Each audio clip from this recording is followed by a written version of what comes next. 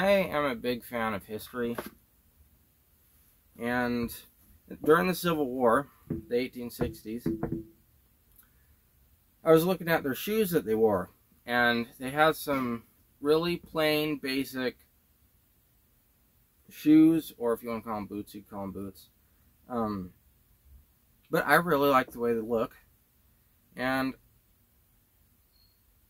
I kept putting it off, and I wanted to buy a pair, but I just didn't get around to it.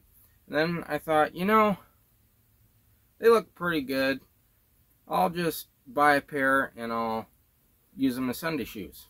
And I was scrolling through eBay, saw a pair up for $100 with shipping and taxes, and I thought, you know, I'm going to buy those, and here they are.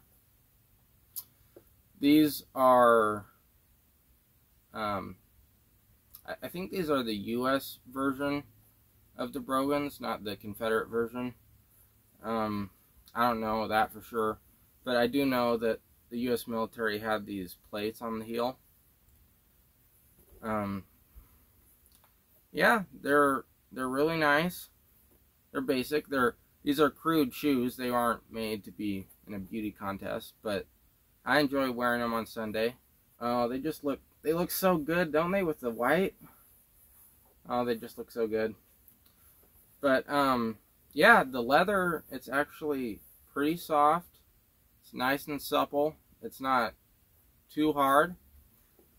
When I first got them, I didn't have insoles in them, and I were expecting them to be extremely uncomfortable. And surprisingly, they weren't that bad. But I did put insoles in them just because I ordered a half size too big. I haven't broken them in completely yet, but this isn't really a review on how well they break in as much as it's a review just to kind of explain to you what these are and what my purpose is for them and what their purpose used to be.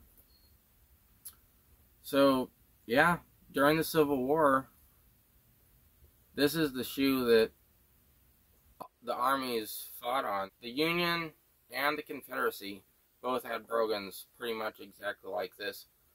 In the beginning of the war, the Brogans they had actually, they didn't have a left shoe and a right shoe. They were just built on a straight last. So they're like socks. You could flip them around on your feet. But after a day of wearing or so, they actually molded your foot and became a left shoe and a right shoe. I'm pretty happy with these. The only thing I'm not really happy about is how much they were. For such a basic shoe, you really should be able to get these for $15. If you had some cobbler skills, you probably could make your own pair of these pretty easily, because it's super, super basic.